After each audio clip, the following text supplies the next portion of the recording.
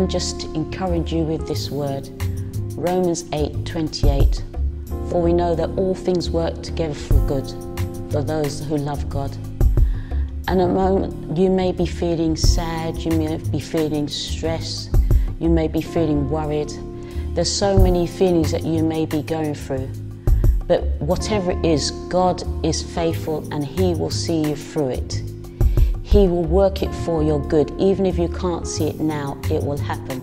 You just need to hold on, be persistent and patient. God is working in your life right now. Do not be discouraged. Turn to the Lord.